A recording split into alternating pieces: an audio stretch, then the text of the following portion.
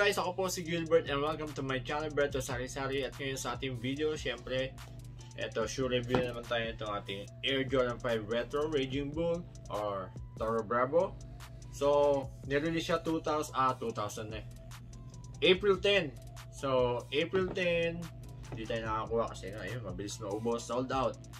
And then, luckily, nirelease naman siya ng nirelease ulit siya ng finish line through a raffle ticket.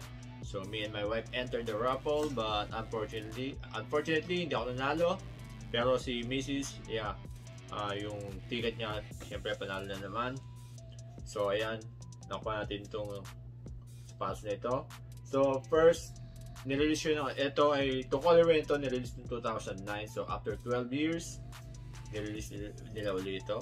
So masaya ako na meron ako nitong pair na to. And then, ayan, ito yung ating box. Mapapansin, ayan, forma yung niya, yung style, yung design ng box. It's like a wooden box. Plus, Jumpman logo, big Jumpman logo in a university red color.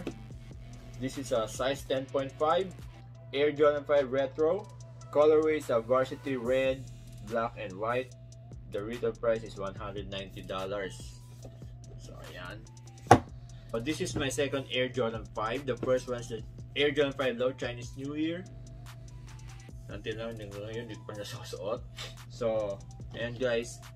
The upper part's made of a suede material. Plus, on the midsole, it's made of a polyurethane. Tapos, mapapansin yan dyan.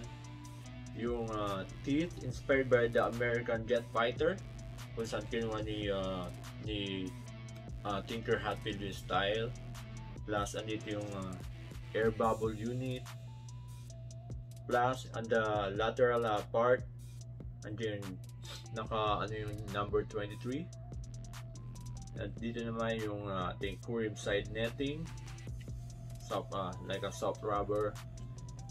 And plus on the tongue we have andun din yung Kurim netting.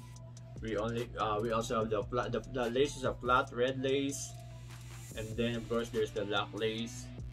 It doesn't come with the extra laces like the other Jordan 5, the Chinese New Year. It comes with the red and white, red and sail laces. And here in the tongue we have the Jumpman logo, black Jumpman logo, and black, and of course, ito yung gusto ko dito sa tongue na to is yung reflective material. Yan.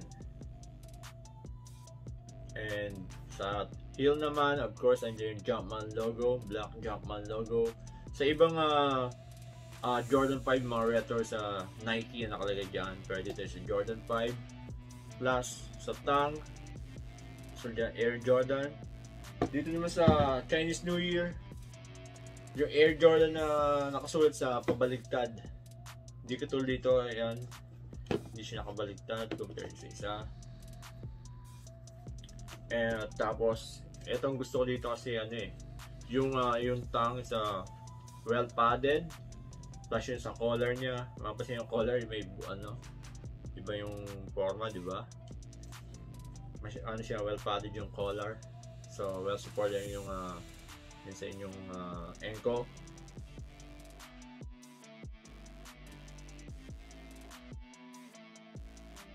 Jumpman logo, and then on the outsole, clear white outsole, and herringbone traction, plus the word Jordan, Jumpman logo, red Jumpman logo. So pag tumagal din to, magdidilaw rin yung kulay nito, maging yellowish.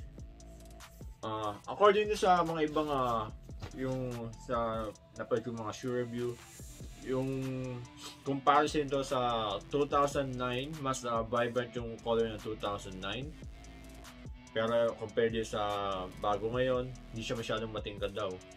And ang hindi ko lang gusto dito sa suede material, nagpe-fade yung kulay niya. Yun lang hindi ko gusto dito. Pero maganda siya. Tapos yung kanyang suede material, di katulad ng ibang suede tulad sa Jordan 13 na parang mabalahibo siya. Ito hindi siya masyadong wala siya masyadong ganong texture. Pero maganda siya, panalo. Medyo ano nga lang siya, may kabigatan. Hindi siya pang ano eh. Hindi siya like kung panlalaro mo siya, parang hindi siya ano na. Dito yung mga bagong sapatos ngayon na sobrang gaan. Ito more on pang forma. So pakita ko sa inyo yung pinagkaiba itong Jordan 5 low na to. Yung Chinese New Year edition. Kasi ito yan, yung tool ng yung nireview ko to dati, pwede mo siyang pwede mo siyang i-cut off tong upper material na to, tapos ma-reveal yung mga yung design sa loob, pero hindi ko siya naisip na natanggalin pa. Pinag-iisipan ko pa. And then yun nga, so may heel naman, magkaiba talaga sila ng heel. Ayan. Plus, ayan yung sa may collar. Siyempre, ibang style naman ito. Ito nga pala yung sa midsole niya, ayan, yung ating shoe tree. Ayan. Normal shoe tree, yung carton lang.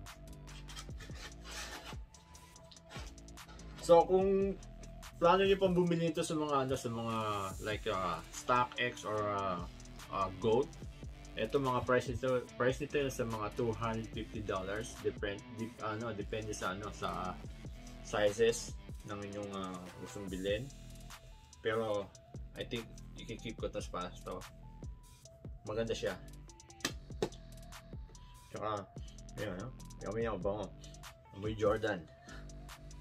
So ayan guys, kung plano niyo yung sa sizing naman ito, true to your size, or kung gusto niyo kung mas snug fit, pwede kayo magbawas ng half size. So like kung 10 half ang size ng sapatos niyo, pwede yung bumili ng size 10. So guys, sana nag-enjoy kayo sa aking shoe review. At kung di pa kayo nakapag-subscribe, please subscribe na kung bago pa kayo sa aking channel.